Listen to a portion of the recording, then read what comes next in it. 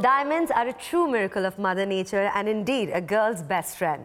And who would know better about this fact rather than the world's leading diamond jewelry company, which is De Beers. Well, diamonds are actually older than dinosaurs. And Forevermark diamonds are the most beautiful diamonds in the world. With me in the studio today is Stephen Lussier, who took up the role of Chief Executive Officer of Forevermark and is also the Executive Vice President Marketing, De Beers Group, in year 2009. Forevermark, a brand whose selection process is actually so rigorous that less than 1% of the world's diamonds can actually become a Forevermark diamond. Thank you for joining us, Stephen. Yeah, it's a pleasure to be here. Thanks very much. I was just hoping, and we were going through some facts, Stephen, and I just want to know that, do you think the diamond industry has contributed to India's economic growth over the years? Do you know, it's extraordinarily how important the jewelry industry in total and the diamond industry in particular is to India. I'm not sure people quite realize the scale of this industry on a global footprint. I mean, the gems and jewelry represents 7.5% of the GDP of India. In terms of exports, really where diamonds come in, 15% of exports from gems and jewelry, predominantly diamonds, some $20 billion. And in terms of employment, nearly 5 million people involved in this sector in India. So India is, when it comes to diamonds, particularly cutting and manufacturing, the world center today. It's an impressive, extraordinarily impressive story. Speaking of numbers, do you think in the past, let's assume 30 to 40 years ago, do you think the demand back in the day has increased, has it decreased, or is it just the same over the years for diamonds in the country? Diamond demand is huge now compared to 30 years ago. You know, I started with De Beers about 30 years ago, and in those days, it was really about demand in the US and Japan. And now we have a global demand with places like China, which in terms of diamond demand didn't exist even 25 years ago, today representing some 15 to 20% of the world. And then of course, India. If we look back 30 years, there was really no marketing for diamonds. That's right. It was really gold only Mostly. then. So diamonds is a new phenomena here. So, the demand, if we look over 30 years, has been only on an upward trend, and I think will continue to be so. But also, when we speak about Forevermark as a brand, what makes it stand out? Like I said in my opening, only 1% actually are eligible to become a Forevermark. What is the kind of criteria that you look at, as Forevermark as a brand? Yeah, Forevermark is an extraordinary story. Only 10 years old in the world of luxury brands. That's like a baby, but yet already the world's most important diamond brand. It is. And I think it's because the advantage sometimes of starting something new is that you can redefine what the category is about. And that's the approach that Forevermark took. So, at its fundamental, it's about the extraordinary beauty of a diamond. When people wear diamonds, what they want is them to sparkle and to have the fire and the scintillation, the magic. And that's much more important than some of the things like you hear about the 4 C's. Well, yeah, that's part of the story, but beauty is much more specific than that. All right. And Forevermark defined its selection based on the inherent beauty of the rough diamond and the polished diamond that comes from it. And I think with your eye, you can see the difference. And that's the core of this concept of selecting for beauty by experts as opposed to selecting by numbers. So what is this selection process? There's some 44 steps in this whole process that I was reading some time ago. It's quite an extensive process, and we do it in 3 places in the world: here in India, in Surat, in Antwerp, in Belgium, and just outside London. So we have 3 selection centers. And we have to start in the beginning with making sure that the diamond is natural as Mother Nature created it 1 billion years ago. And so there's nothing that's been done to that diamond that would in any way impact its value. So there's a whole series of rigorous checks.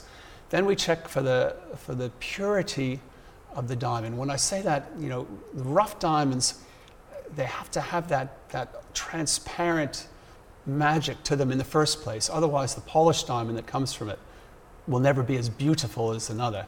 So we start by looking for that transparency inherent in the diamond.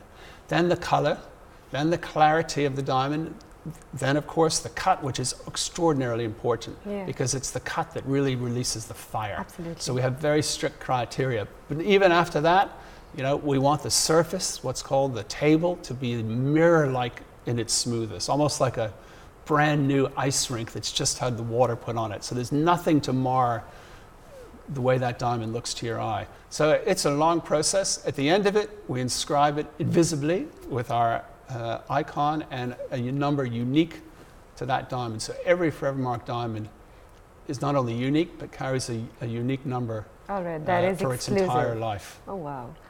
All right, that's definitely speaks for the brand. But you know, every time somebody thinks of mining, and I'm speaking as somebody who's probably not very aware, but when somebody speaks of mining, for that matter, one thinks of people getting displaced, Mother Nature getting hampered, a lot of drilling, lot of all of the chaos that's happening. But as a company, you say, you know, as Forevermark, you guys, you know, say that diamonds do good. What good are we talking about here, Stephen? Yeah, and it's really fundamental to not only Forevermark, but the De Beers group from which Forevermark comes.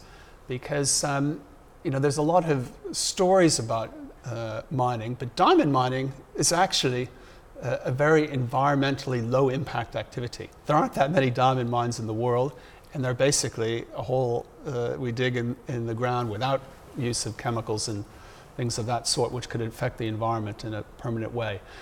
But nonetheless, you're right, we dig a hole in the ground. So we take the view, though, that our role for the entire community must be bigger when it comes to the environment. So today, for every hectare of land that's disturbed by the mining footprint, the De Beers Group will manage 6 hectares purely for conservation. And we really are driven by 2 things. One is to protect the natural world. You know, we think of diamonds as nature's miracle. I think you managed to conserve some, I think more than 500, or in fact more than that, elephants in around Africa, if I'm not wrong. Yeah, or I mean, my numbers wrong? We're in this extraordinary project at the moment, which I mean, it just makes me smile when I think about it. Because the challenge of elephant, you know, elephant are endangered, largely through poaching across Africa today. The challenge with elephant is some areas have too many, and some areas, due to poaching now, too few. And they're very important to the sustainability of the economies of Africa because of ecotourism. So in some of our conservation areas, particularly in South Africa, where we've protected and breeding the elephant, we now have the problem of too many. Now, historically, in nature reserves, when you have too many, people cull the elephant because too many elephant can destroy the habitat and actually endanger the lives of all the other animals that you're protecting. But culling seems to us that fundamentally the wrong thing to do in a world where elephant need to be protected.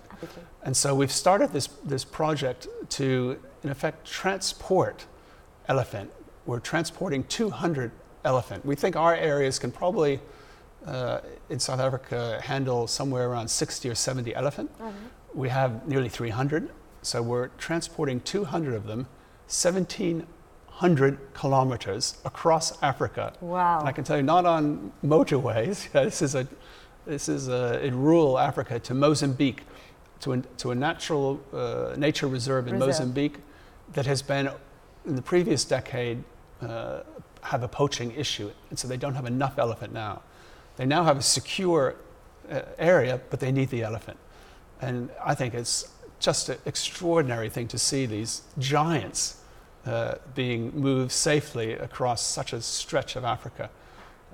And it, you know, is really the right thing to do. Absolutely it is. Speaking of other initiatives, what are the other initiatives that Forevermark and De Beers as a brand, as a company, are also in? People, particularly young consumers, they ask me today, what's your purpose? You know, as a brand, as a company, what's your purpose? Why should I come work with you at De Beers? And they're asking me, what's the social purpose? What good are we doing? And so when we looked at our own business, we thought, well, it has to be connected with us. So that's why you see us protecting endangered species, because the natural world is inherently what diamonds are about, and the areas where we operate in, they're so important. But if I'm going to say to you that what's the other really important factor is that diamonds are a girl's best friend. They are. You know, and it mustn't be just the women who get to wear the end diamond. Diamonds have to be the best friend of women all the way through their journey, from the communities where they start as a rough diamond, through the cutting centers, through the jewelers. So for De Beers, our other real focus is on the empowerment and creating opportunity for women, particularly in an industry, the mining industry, that has historically been male dominated. So it's a real ambition for us, and to make that commitment real for us, last year we joined with the UN program He for She. Okay. And what is He for She about? It's really recognizing that men have to be part of the solution to women's empowerment, not part of the problem. And that in a company where the majority are today men, we need to help women, create opportunities for them, give them the skills so they can achieve parity over time. And that's our commitment with the UN, to achieve parity in the appointment of management to De Beers, not sometime long in the future, but by 2020. Also, how has De Beers impacted these mining countries? I want to just go back a little. How has it really, of course, one is definitely looking at conserving the wildlife and all of that. But in terms of business, do you think that it has helped in increasing the GDP of a particular country? Do you know, the diamond story, particularly De Beers, but to be honest, the diamond story as a whole, if you look at the other major producers, is one of enormous contribution, particularly because most diamonds come from the developing world. That's right. And today cut and polished mostly in India.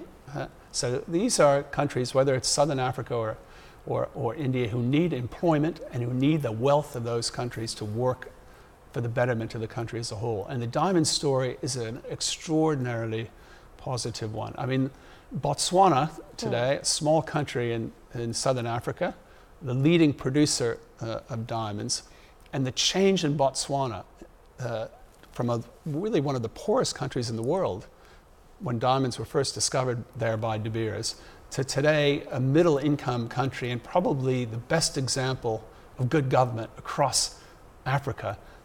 And where did that money come from? It came from diamonds. You know, we calculate that at De Beers about 80% of the diamond revenue that emanates from Botswana goes back into the country. That's great. Through government sharing as partners with us, through taxes, and through wealth creation. So it's an amazing story. If anyone wants to see the benefit of diamonds, what I should say, go to Botswana and see with your eyes what they've done to that country. But I think, looking at the overall view, I think one thing I'm definitely convinced about, that, how I looked at it probably 2 hours before, looking at when I think of diamonds, when I think of mining, and all the other stuff that comes along with it, versus speaking to you 2 hours later, I think I'm absolutely convinced with a few things that, as a company which has a deeper sense of value and mission like yours, I think you're creating an absolute impact in terms of conserving the wildlife, really helping economically challenged countries to increase their GDP. So all my congratulations to you. But I think it's just a company like De Beers has been in business over 130 years. And the only way you stay in business for that long, particularly when you're working as partners with government, is if you're creating a lot of good from the assets that you have. Absolutely. We sort of think that they are, when you're in mining of diamonds, they're not your diamonds. Those are diamonds that belong to the people of the nations in which you're operating. So you have a responsibility to make sure that they benefit from that activity. So what are these steps that are taken to ensure that the diamonds that are sourced, they are actually sourced in a very responsible manner?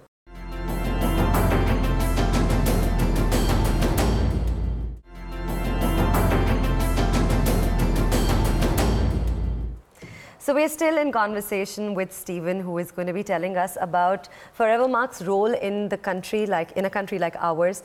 Stephen, I want to know that how has Forevermark as a brand created the kind of impact that it has in terms of, one, numbers, and two, in the type of, again, corporate social responsibility as a brand that you do in our country? Yeah, do you know, it's India is probably our greatest success story for the Forevermark brand, and something that really thrills me. I've been coming to India for a long time in the diamond business. And actually, we started the brand in Forevermark in India after China and Japan and the US. So it came a little bit later, but it's clearly a star performer. So, in a little bit of a handful of years, what have we got? We have 240 partner jewelers across India today, the finest jewelers in the country. That represents about 10% of our global jeweler footprint. So we're in 10%? About 2,400 doors across the whole world. But those 10% of jewelers account for worldwide 25% of the volume sales of Forevermark in India today. So the most productive stores we have in the world. And I sometimes ask myself, well, why is it gripped India to such a degree? 25% of the market share is extraordinary. Growing 50% per year. It's year after year after year.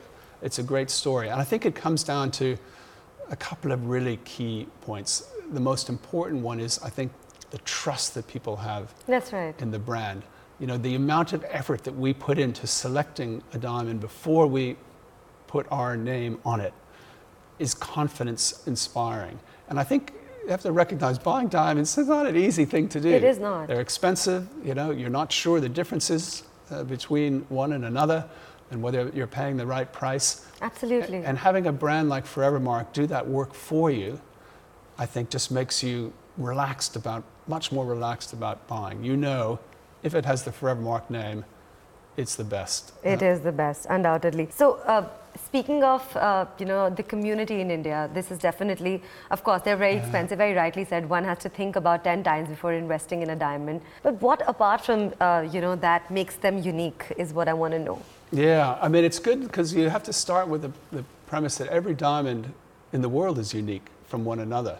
It's one of the magic things about nature, that it doesn't do the same thing twice. And so, you might go to a store and you look and maybe to your eye quickly, they all look similar. There are no two diamonds that have inclusions in the same place. They all have their little unique story, and that's why you need really an expert to look at them. So uniqueness, I think, is inherent in diamonds. And I think what Forevermark brings uniquely to it is the level of expertise in selecting way beyond what the industry does. Yeah, we heard about the 44-step process for sure. Because we so believe that diamond that you own is going to be really precious for you. Absolutely. For your whole life. That's and right. probably for your children's life after. Absolutely. So it's important to get it right. So what are these steps that are taken to ensure that the diamonds that are sourced, they are actually sourced in a very responsible manner? Yeah. Responsible sourcing for us means really two things. On the sort of minimum level is to make sure that the mines where they come from and the companies that cut and polish them, our partners, have standards that are the highest in the world and that are met. So only selected mines around the world can supply to Forevermark, and only selected experts can cut and polish them. Yeah. The real question, I always think, that I ask my teams is, okay, what have we done today that's benefited the world? So one thing to have everyone comfortable with standards, it's another thing to look at what we've done. And that's, as we talked a lot about what De Beers has done, that's a big part of it, but also our partners in India. We say, well, okay, what are you guys doing today to improve things in a place like Surat, where our large facilities are located? And so we take that same concept to places like Surat, saying, okay, what can we do to help young women in this country with their particular challenges? And it's exciting. Some of our partners here are creating polishing factories where they're cutting and polishing Forevermark diamonds that are only staffed by women. Oh, that's great. And these women-only environments in order to create opportunity, first training and skills development. And we're speaking about India? Absolutely, in India. Wow. And I think that's something that, I just get happy when I hear it, because I thought, wow, what a great initiative in order to empower women, but to give them skills and and obviously incomes that they can use to help look after their families. We've had a lot of women being a part of your initiative in Forevermark, but I also want to know, what about women buying diamonds for themselves? Yeah, you know, it is the global mega trend today. So, you know, while women around the world are becoming more economically empowered, that's right, what we're seeing is that they're not necessarily waiting for a man their to buy partners to them buy a them. diamond. They still like to get the gifts, Yeah. but why can't they buy a Forevermark diamond to mark an important moment in their personal life? That's right. Like when they got a new job or a promotion. It's an important event outside of the family. And diamonds are fantastic for marking moments in a way that you remember years later. So women buying diamonds for themselves, I think, is the new excitement of the world. I can't wait until my wife does the same. For sure. As a brand, they've really taken things to another level, right from their cut clarity to the purity with which they are actually sourced from, right from the Mother Nature's womb. They're also contributing intensively and extensively towards the environment. We're talking about a brand which needs no introduction. It's Forevermark and De Beers Diamond Company. Thank you so much for your time, Stephen. It was a pleasure knowing all the efforts that you've been putting up, not only in bringing out the best diamonds to, of the world to the countries of the world, but also doing what you guys are doing as a brand, as a company, to make sure that the world's a better place. Well, thanks so much, and I really enjoyed chatting today. Thank you very much.